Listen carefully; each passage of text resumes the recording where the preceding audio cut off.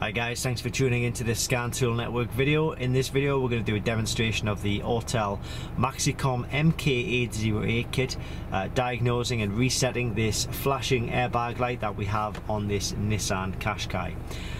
The kit is available by clicking the link directly below this video. It's very important that you use the links in the description below this video. The reason I say that is because there are fakes, there are clones on the market unfortunately, and you've got to be very careful when buying diagnostic tools because the fakes and clones just don't work as well as the originals, and they will eventually stop working. So just try and avoid that. Make sure you use the links in the description if you want to make sure you're getting a genuine tool. Okay, so enough of me talking. We've got this plugged into the diagnostic port, and we're going to click onto diagnostics, and we're going to select our manufacturer. Quickest way to do that is just to go to Asia and then look for the Nissan logo. There it is.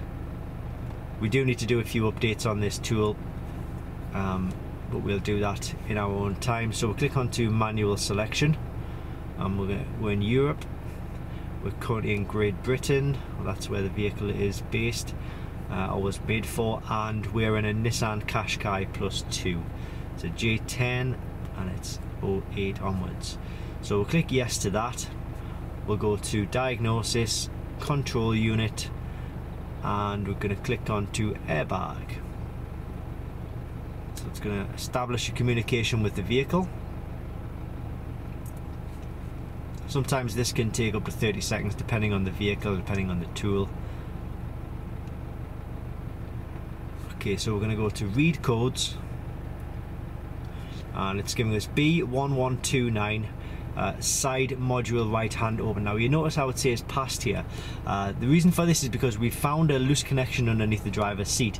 We've now put it back together, so it recognises that it's been put back together, so it's calling it a passed fault, meaning it's no longer present. But we've still got the problem of the flashing airbag light on the dashboard there, so you do need to use the tool in order to actually reset that. So what I'm going to do now is go to escape. I'm going to go to erase codes, and it's telling me that it needs the ignition on and the engine off, so let's do that.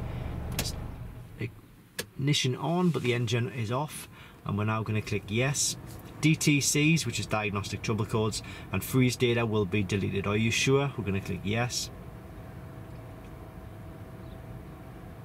Codes have been erased successfully, so the airbag light is on along with the others. In fact, it's just gone off there, but if I start the engine, hopefully all of the lights will turn off, which they have. Have they? No, the airbag light has come back on. Is it still flashing? It is still flashing. That's quite strange. Let me try that again. No fault codes detected.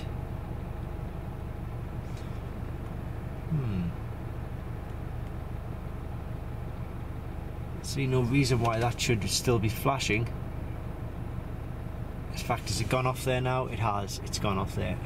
It just needed a little bit of extra time, I guess. But there we go, it's gone off. Oh, probably what happened is sometimes you've got to come out of the airbag system within the tool for it to turn off, and that's probably what's happened there. So that's all thanks to the Autel MK808 kit. It works on a huge range of manufacturers, as you can see, and a huge range of systems, a huge range of service systems as well. It does an absolute load. But yeah, as I say, I'm going to put the link to this kit in the description. There are fakes, there are clones, so make sure you're using the links in the description. Thanks for watching, and I hope this helps.